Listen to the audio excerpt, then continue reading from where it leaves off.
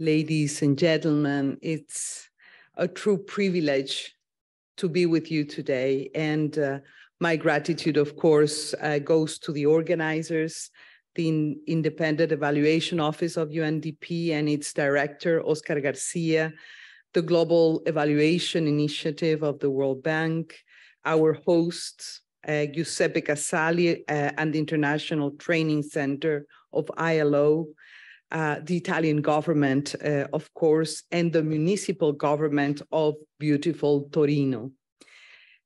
Greetings to all present here today, to the ones that are following online, ministers, experts, academics, and the evaluation community.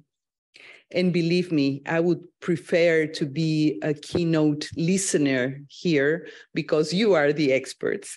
It's not easy to come after the wise words of experts and practitioners.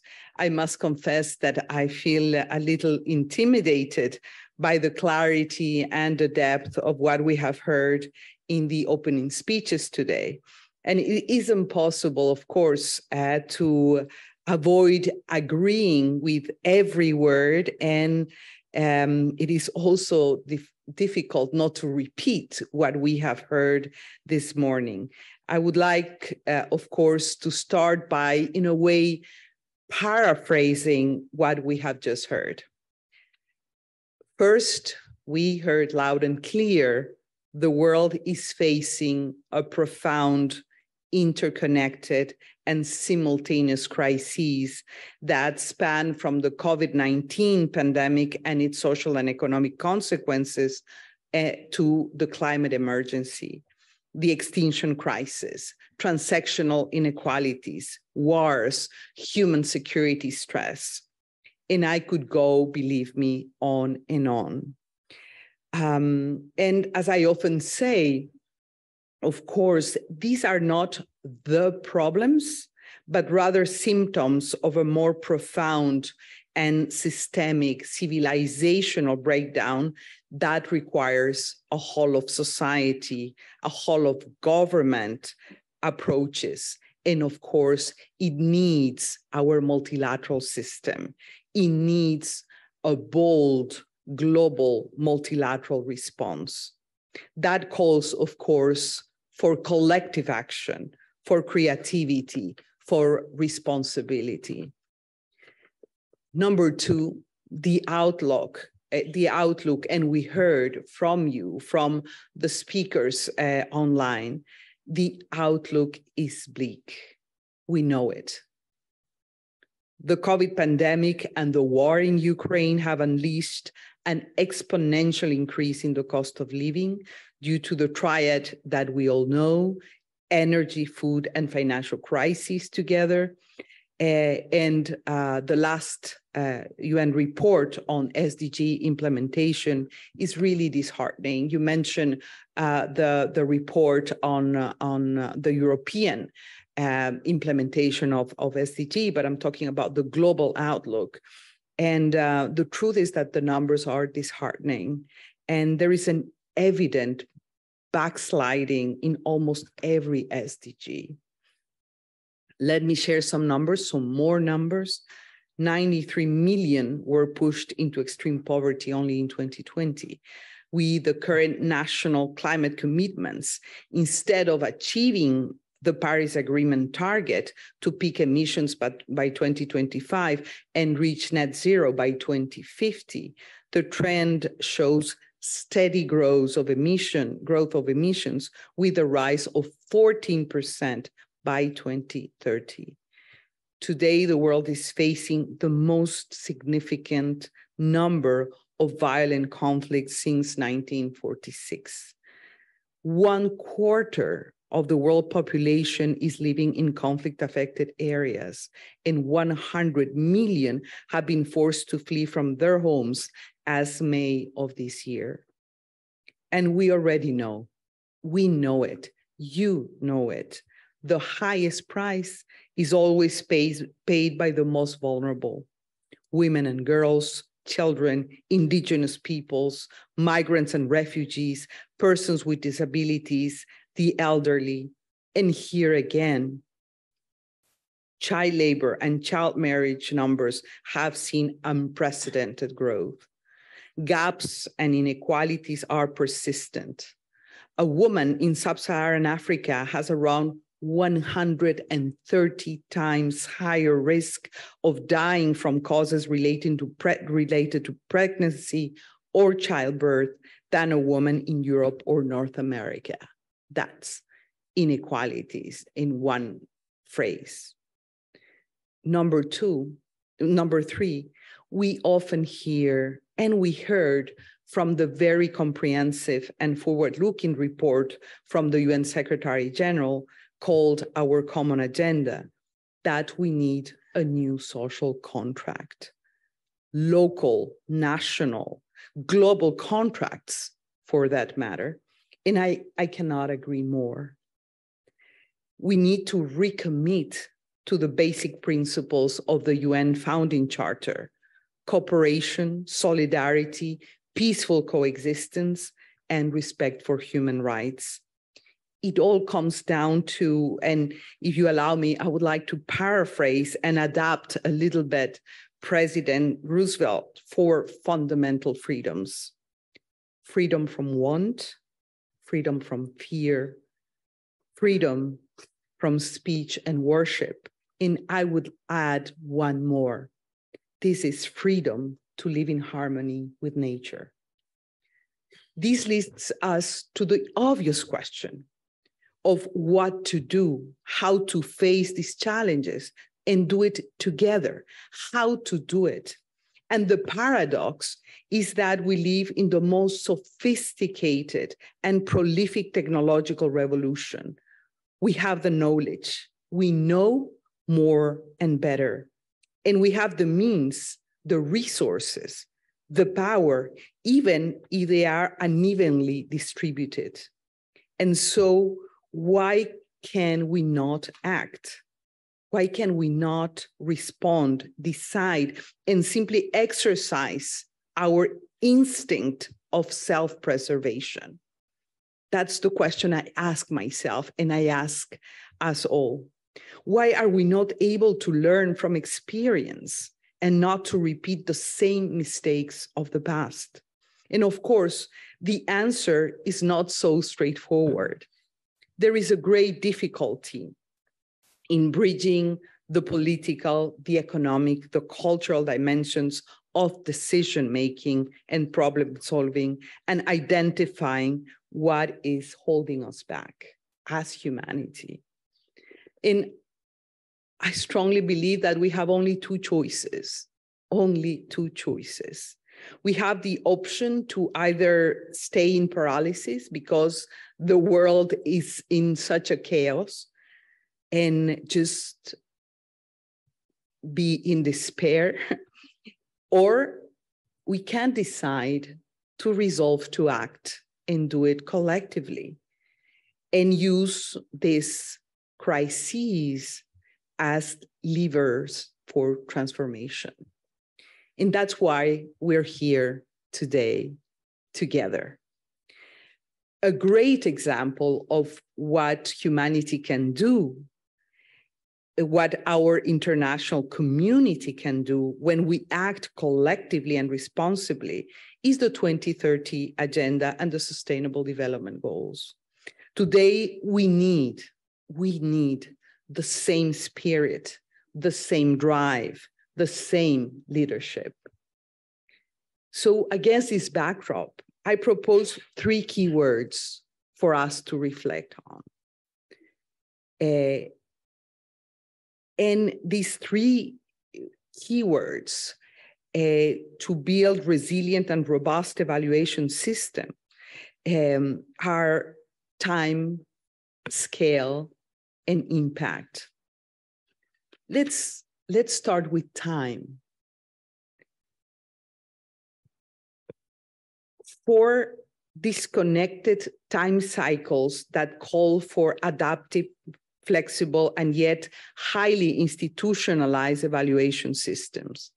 These 4 unmatching time cycles are political, are social, are ecological, and crisis cycles. First, a political cycle is frequently related to a government's term and its public policy planning and evaluation performance, typically for 4 or 5 years. And this is also associated with the political stability of countries. And we know that we are not performing that well on that front either. Second, the cycles of social change and adaptation. The time for societies to learn, to adapt, and to respond to a particular policy or normative decision. It takes time. It takes often longer time spans than the political cycles. For example, policies on using single-use plastics or energy austerity, etc. Third, the times of nature to adapt to abrupt changes, to simply survive or regenerate. For example, massive deforestation or the changes in the atmosphere that cause climate change. These are long-term cycles that require both shock and urgent decisions and long-term planning and evaluation. And fourth, and it is perhaps the most significant challenge of our times, which is how to govern in constant iterated crises and emergencies. It happens that today, making decisions in the midst of an emergency has become the new normal. The government representatives here know that very well. Perhaps the best example is how communities, how local authorities, national governments, and multilateral institutions responded to the COVID-19 pandemic. The pandemic was a magnifier of the dysfunctions of our societal arrangements. Institutional designs, the vulnerabilities of our societies, it all came out, in a big way, in a magnified way. Regardless of a country's GDP or population, the pandemic found us unprepared and called for the need to craft more resilient and adaptive systems to face emergencies. And we're not speaking about only the need for robust national health systems, but we're also talking about global supply chains, transport, adequate means to learn and make critical decisions, and do so using virtual means. At the UN, for example, the General Assembly, and I follow that closely, of course, had to adapt its own technology and modalities to allow for remote voting and remote approval of resolutions. The issue here and the learning here is how to address the challenges of the simultaneity of crises and responses from the policy and the political perspective, and also about challenges about prioritizing and harmonizing decisions between urgency and mid and long-term structural interventions and transformations. That's where evaluation comes to play, of course. The challenge is how to align these different time spans. One way, of course, is to close the knowledge, policy, practice, and power gaps. And for that, we need well-informed, responsible, and active citizenship. We need adaptive, resilient, and effective planning and evaluation ecosystems that require solid institutions and social ownership. And we need systems and institutions that outlive specific governments and evaluation and structures that are built in the planning, the practices, the organizational culture, and our governance architecture.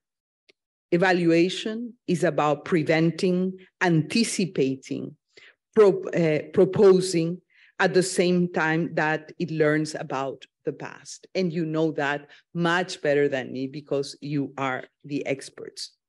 The number 2 keyword is scale. If we go back to the idea of a troubled world, of interconnected, interdependent, and simultaneous crises, we know that we need cross-scale solutions.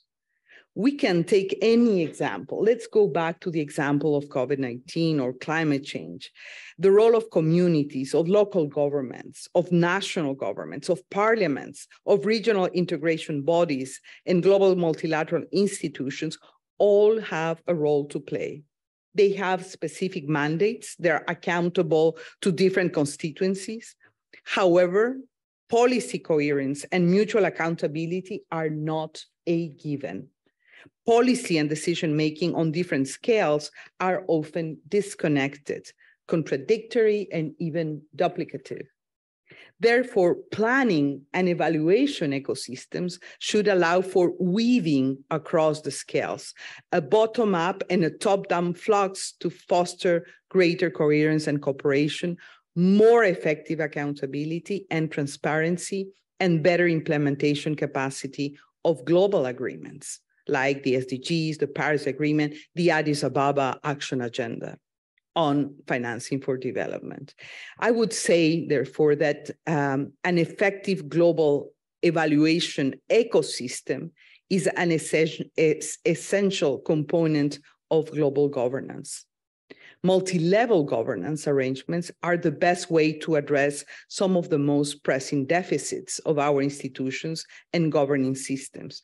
The implementation, and what are these challenges?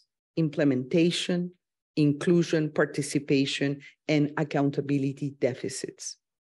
I'm sure that you all have examples of the lack of complementarity and coherence and how it can really affect performance and delivery in our sustainable development project. The idea of a whole of government and whole of society approaches to crisis solving is written down, and you know better than me, in almost every good governance manual. But we also know that political tensions and differing views and priorities among levels of government are frequent, especially in highly polarized political environments. Let me give you a very concrete example here. We know that cities consume nearly 80% of the world's energy and produce around 60% of the global emissions. So in most countries, local authorities are primarily responsible or share essential aspects of public policy to regulate energy production and emissions. This means that the energy transition, the national plans we have set up for ourselves, must adjust to the global goals established in the Climate Paris Agreement and include cities and local governments if we want to ensure implementation and if we want to ensure that we stabilize our climate. Once again, resilient, adaptive, well-institutionalized planning and evaluation systems are vital to ensure coherence in delivery capacity. I would even say that robust evaluation systems can and should help bridge the scale short circuits that we experience and even broker conflict solving. The number 3, and I'm almost there, so just bear with me, is impact. And I would add impact and transformation. I want to bring this third keyword, or rather keywords, to your attention. Perhaps because one of today's most critical issues is the trust deficit of people in institutions and in the capacity of those leading these institutions to deliver the rights and the services that they expect and deserve. The steady growth of poverty, we heard, unemployment, insecurity, fiscal stress, not only in the developing world, but also now in the developed countries, have caused disenchantment, a breach of citizens' trust in institutions. And this is true for local service providers, for parliaments, for national public service, to the global institutions, including our United Nations. Recent surveys demonstrate a growing lack of confidence in governments among citizens. For example, a recent OECD study from only last July shows that only 4 out of 10 people trust their governments. And in my own region, in Latin America, 8 out of 10 people do not trust political parties. This means that our democracies are in trouble. And trust building is, of course, it is connected to making institutions and democracies deliver for people. Electoral democracies, we know it, are not enough anymore. They are not enough. Democracies face a performance problem-solving deficit. This means that there is a participation, to harmonize legitimacy through informed and sustained citizens' participation with efficiency in public decision-making. And of course, accountability is critical to this. Again, let me repeat, robust and institutionalized evaluation systems should be at the center of trust building and accountability. This means that evaluation cannot be a simple technocratic exercise, but rather a politically sensitive process for building co-responsibility and social ownership. In some, strong, resilient, and effective evaluation systems are critical to strengthen our democracies, to redress course, to foster social ownership, and see palpable positive outcomes of public policy and decision-making. So coming back to our 3 keywords today, timescale and impact, we can say that resilient evaluation systems should be adaptive and well-equipped to respond to unexpected changes. A resilient evaluation system should allow for a snapshot assessments of a particular decision or action, a sort of an account of the past, and also be visionary, forward-looking, scenario building to reflect, redress, change course, and in doing so, reinvent the future. So this community is about reinventing the future. But what are the enablers for resilient and effective evaluation system? I would also mention very quickly 3: planning, institutional capacity, and reliable data. The enablers that I just mentioned should also foster greater cooperation among and within countries. The challenge, therefore, lies in the ability of evaluation ecosystems to be institutionalized, predictable, systematic, independent, reliable, and allow for comparability, of course. But at the same time, this is very important to be adaptive, context-sensitive, flexible, and open to innovation. This is perhaps how we can define resilience and effectiveness of evaluation processes. So in closing, we cannot simply assume that crises and emergencies are the new normal and that is a manifest destiny and remain in a state of paralysis. I would strongly argue that human-made crises should have human-made solutions. And we have a shared responsibility, a role to play for a renewed social contract or contracts. As late Kofi Annan used to say, I am a stubborn optimist. We cannot afford the luxury of pessimism. I know that we can look at the future with hope and not with despair, with responsibility and not with indifference. And we are gathered here today because we are not indifferent. The evaluation community has a vital role to play in rebuilding trust in institutions and democracies, in fostering accountability and designing prospects for a better future to close the gap between our aspirations and rights and what it is possible That's what good politics are about. That's what development is about. And allow me here to close with a poem from the great Canadian poet, singer, and composer, Leonard Cohen. And he says, ring the bells that still can ring. Forget your perfect offering. There is a crack in everything. That's how the light gets in. I thank you for your patience and for your attention.